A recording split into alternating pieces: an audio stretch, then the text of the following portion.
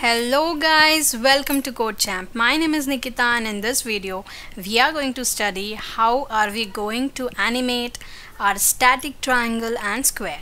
In last video we have seen the output. Our scene consists of one triangle and square, colorful, beautiful, but now we are going to rotate it so that it shows some animation and interesting stuff. So let us start.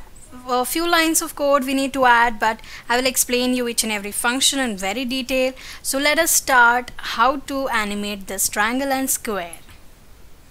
So I'm going to close this execution window.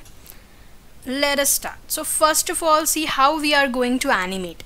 Okay, so mainly like for a triangle we are going to animate along y-axis.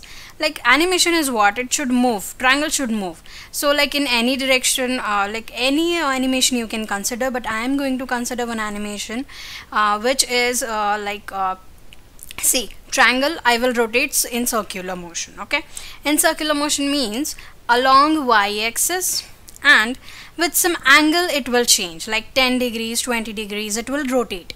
10 degree rotate, 20 degree rotate, 30 degree rotate. Okay, so what will happen is then I will start angle from 0 to 360, so it will look like it is rotating, continuously rotating. Okay, we need to reset the angle when it goes to 360 degree so that our triangle continuously rotates and does not stop after reaching 360 degree. So similarly for square, what we can do is for square we can rotate it along x-axis, something different. Okay, so one is rotating around x-axis and another is rotating around y-axis. So you can change this animation as per your as per your wish you want, but for basic learning I'm choosing axis. Okay, so first of all we need to take two variables.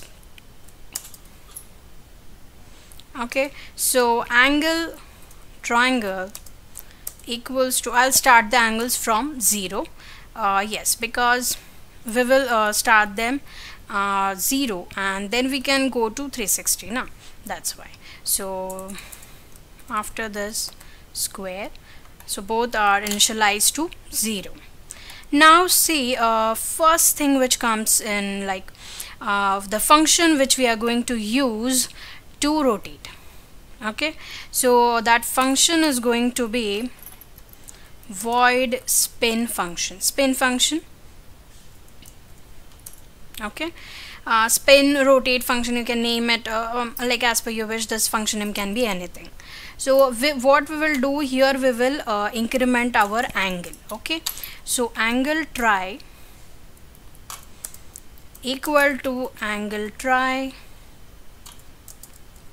plus 2.0 I will keep. You can take it as 3 or 4 as per the speed you want. Okay, so first we'll see with 3 plus 3 how like what speed it is taking. Okay, now one more thing you need to check here is when our angle triangle is greater than equal to 360 degree, at that time you need to reset this angle. Yes, because you want a continuous animation and it should not stop in between. So I'll again do it like this, reinitialize it to 0.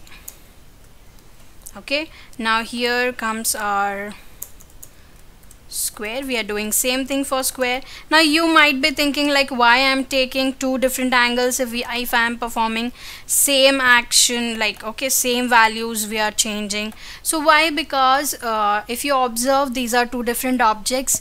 As I told you before, you can animate as per your wish, so the angles should be different so that you can manipulate them separately. Okay, so the angles are changed, our spin function is ready. Now when should this animation happen?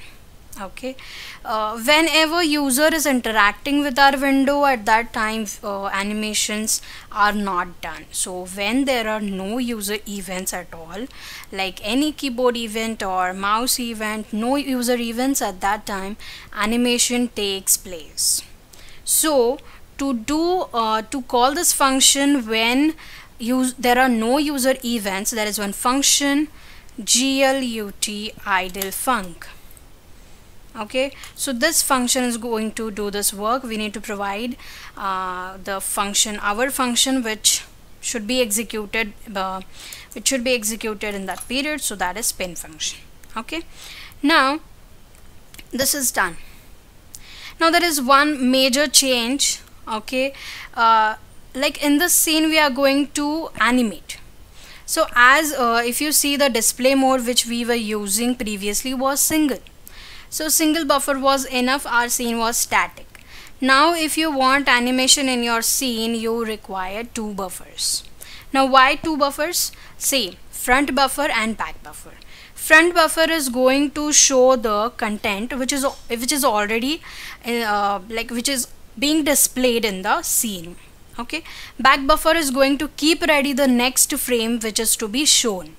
Okay, so the back buffer, this two buffers we need, they are swapped. As soon as the front buffer is done showing the scene, the back buffer content is copied to the front buffer, and this is required. So here we require double buffers. Okay, so we will change our display mode, that is GLUT double. So let us proceed further. Spin function is given, GLUT double we have seen. Now next thing is, now as I told you, there are two buffers. Okay, there are two buffers, and you need to like use them. So how we are going to use them, we'll see inside display function. First of all comes a translation. We used a translation to like shift a triangle to left side and the square more to the right side. That's so that they are not, there is some space in between, we can see them clearly. Okay, so translation we used. Similarly we have rotate function. Rotate function is going to do what? Rotate function is going to rotate triangle and square. So for that, what are the parameters of this function? Very easy, as I told you before, angle. So see, angle triangle for triangle rotation, and along which axis it is asking us. So as I told you, around y axis we are going to rotate a triangle. Okay, yes. Now same thing we need to specify for our square. So let us rotate it, animate it. Okay, along x-axis. So please change the axis, x-axis. Okay, now this is done. Okay, now at the end, if you see, we are using GLFlush.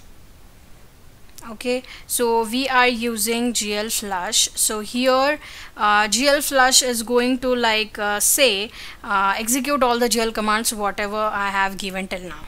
But currently we cannot use GLFlush because we want to animate the scene. At that time, inside display we need to swap the buffers. So GLUT swap buffers. Now why swapping of buffer is essential? As I told you just 1-2 minutes before, that there are two buffers required. There is back buffer and there is a front buffer. Front buffer is having the content of the current scene, and the next scene is ready inside the back buffer.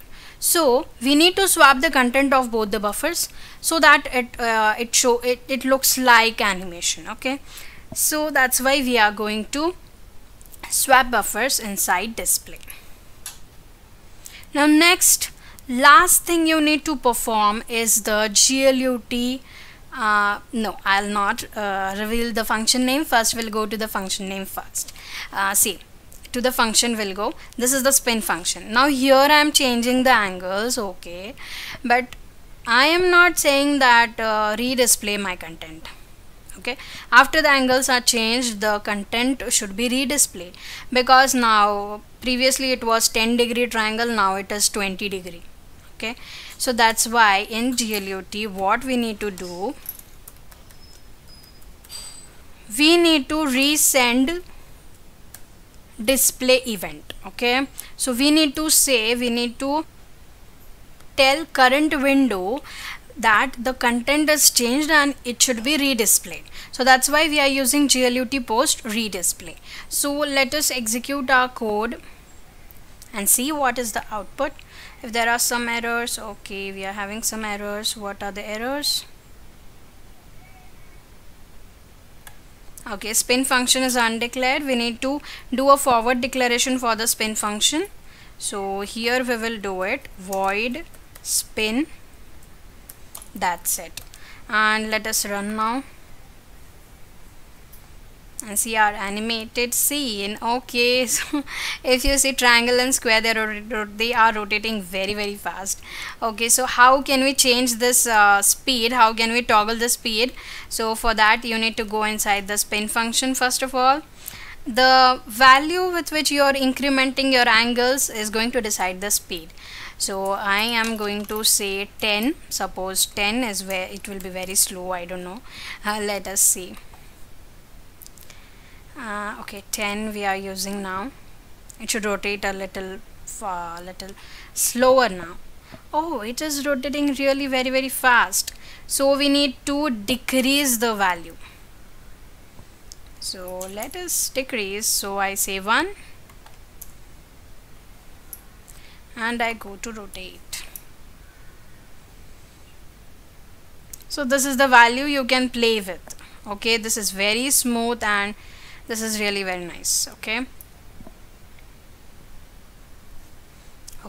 so here we have seen how we can animate our scene. In this you can add your own as per your wish. You can animate the triangle, you can move it from X to like -X to X, it is coming and going like that triangle. Then any animations you can perform using this.